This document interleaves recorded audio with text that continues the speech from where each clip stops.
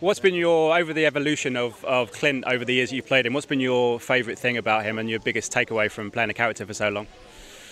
You know, there's a lot of blurred lines, you know, it's the things that popped in my head were like, you know, his family, his steadfastness, his, how principled he is and how much he'll sacrifice, how he overcomes, like, you know, loss and things like that. It's a wonderful journey to kind of learn from the character and to have taught the character over the last like 11 years.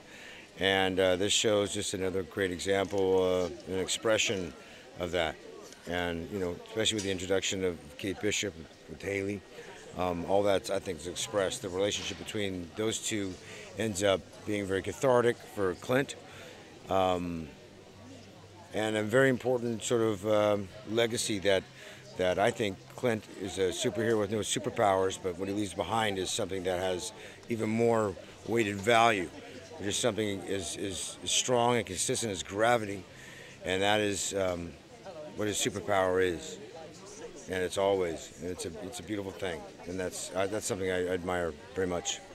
And how was the bolt of energy of having someone like Hailee come in, given that Clint, obviously, with his relationship with Natasha and everything else, now Kate's come in, as you say, it's a bit of catharsis for him and a bit more belonging in some respects. Yeah. I mean, there's a big shift that happens in their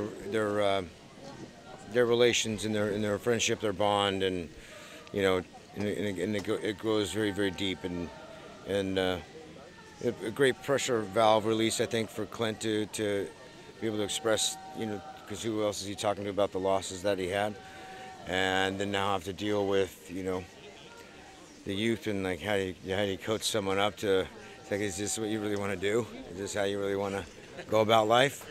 All right. You know, yeah, as long as you know. Ladies and gentlemen, you're watching Hey You Guys! Hey You Guys, huh? Hey You Guys. Is that from the Goonies? It is indeed, yeah. Nice. Hey